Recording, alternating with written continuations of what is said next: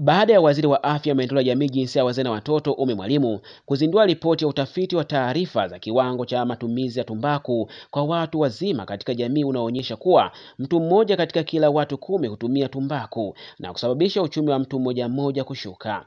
Mlima TV imekutana na baadhi ya wakazi wa jiji hili la Dar es Salaam. Mimi naona kwa uchumi wa kawaida mtu mmoja mmoja binafsi na promosha uchumi wa mtu mmoja kawaida kwa sababu kama kila siku ukipigia hesabu 300 kwa siku ni nyingi. Kuna mtu anavuta 250, kuna mtu anavuta 100. Kwa kipato chetu cha sisi wananchi wa hali ya chini inapromosha uchumi. Sababu kuna mtu kama anatumia tumbaku aina ya bangi ni 500 kwa mtu anavuta mara 4. Tuseme mara 4 hiyo ni shilingi 2000 hiyo. Tuseme 2000 hujapiga hesabu, hujala mchana, hujala usiku, familia hujaachia hela. Umeona, ukipiga kwa mwezi unaona kabisa jinsi gani unaathirika kiuchumi kwa mtu wa kawaida. Jina unaitwa nani? Naitwa Musa Mramba. Jina langu naitwa Hadi Ibrahim Bukulijolo, ni dereva. Matumizi ya tumbaku yanashusha uchumi kwa mtu mmoja mmoja kwa sababu kwanza kila muda lazima awe na hamu ya kuvuta tumbaku. Na ile tumbaku inanunuliwa kwa hela. Kwa anaweza kutumia hata 2000 kwa siku.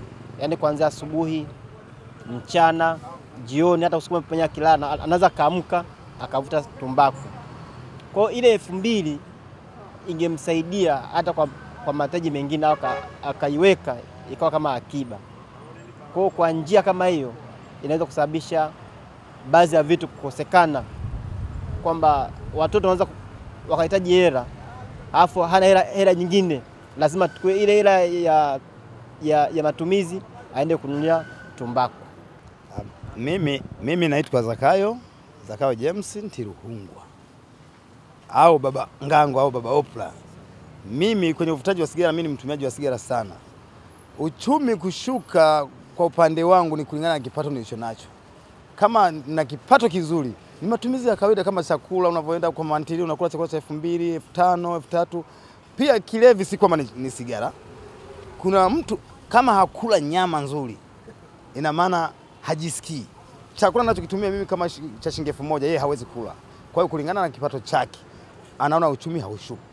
Kwa hiyo kulingana na mimi ninavyotumia sigara au wavutaji wa sigara, asilimia kubwa sana uchumi tunao ni mdogo, lakini inakuathiri kama wewe mfukoni kwa sababu ya kazi zako.